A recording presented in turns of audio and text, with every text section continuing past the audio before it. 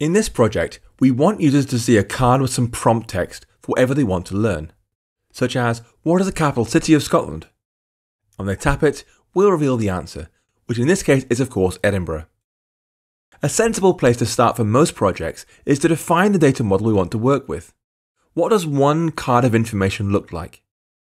If you wanted to take this app further, you could store some interesting statistics such as number of times shown and number of times correct. But here we're only going to store a string for the prompt and a string for the answer.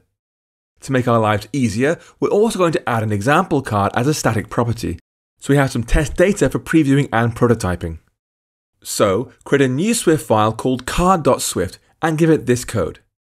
Struct card, let prompt string var answer string. Static var example is a card, and we'll say card prompt who played the 13th Doctor in Doctor Who, with the answer being Jodie Whittaker. In terms of showing that in a SwiftUI view, we need something slightly more complicated. Yes, there'll be two text labels shown one above the other, but you also have to show a white card behind them to bring our UI to life.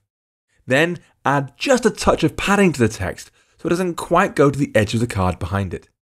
In SwiftUI terms, this means a V-stack for the two labels, inside a Z-stack with a white rounded rectangle. I don't know if you've used flashcards to learn before, but they have a very particular shape that makes them wider than they are high. This makes sense if you think about it. You're usually only writing 2 or 3 lines of text, so it's more natural to write long ways than short ways.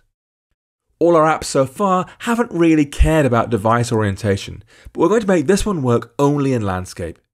This gives us more room to draw our cards, and it will also work better once we introduce gestures later on. To force landscape mode, look at the top of Xcode's project navigator. You'll see Flashzilla appears twice there, once with a blue icon and once with a yellow icon. The yellow icon is a group that holds our code, but the blue icon is our project and contains lots of settings for our app. Inside there, you'll get to meet one of the worst parts of Xcode's UI, because Xcode actually divides our project into 2 more things, also called Flashzilla. One is a project, and one is a target inside the project. Targets are ways of putting together different kinds of code into the same project. We could have an iOS target, a watchOS target, and a tvOS target all inside the same project, for example.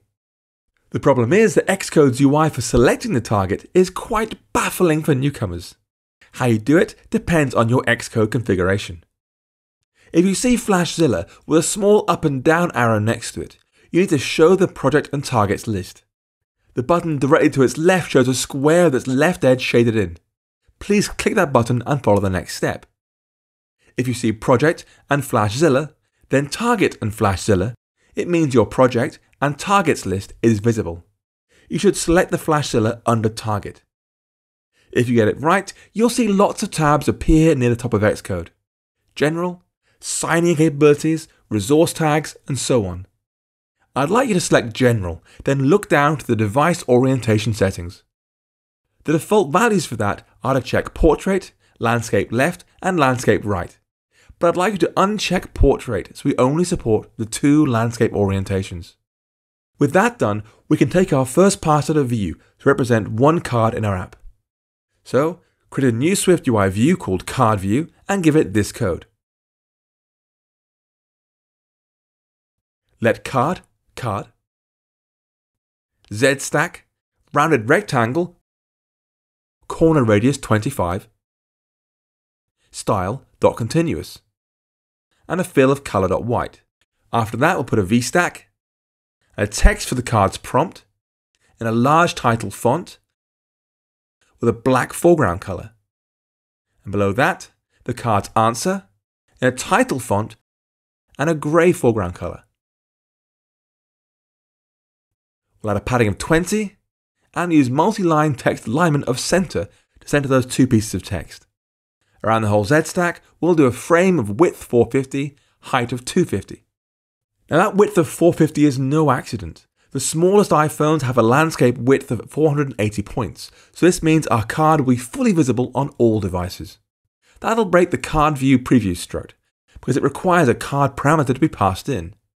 But we already added a static example directly to the card struct for this very purpose, So update the card view preview struct to this, card.example. If you take a look at the preview, you should see our example card showing, but you can't see it's actually a card. It has a white background, and so doesn't stand out against the default background of our view. This will become doubly problematic when we have a stack of cards to work through, because they'll all have white backgrounds and kind of blend into each other. There's a simple fix for this. We can add a shadow effect to the rounded rectangle, so we get a gentle depth effect. This will help us right now by making our white cards stand out from the white background. But when we start adding more cards, it'll look even better because the shadows will add up. So add this modifier below the fill color.white. .shadow, radius 10. Now right now you can see both the prompt and the answer at the same time, but obviously that isn't going to help anyone learn. So to finish this step, we're going to hide the answer label by default and toggle its visibility whenever the card is tapped. So start by adding this new @state property to card view.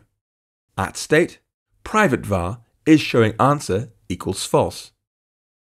Now wrap the answer view in a condition for that boolean, like this, if showing answer. That simple change means it'll only show the answer when is showing answer is true. The final step is to add an on-tap gesture modifier to the Z stack by putting this code after the frame modifier. .onTapGesture, self.isShowingAnswer.toggle. And that's our card view done for the time being. So if you want to see it in action, go back to ContentView.Swift and replace this body property with this, card view, card.example. When you're in the project, you'll see the app jumps into landscape mode automatically, and our default card appears. A good start.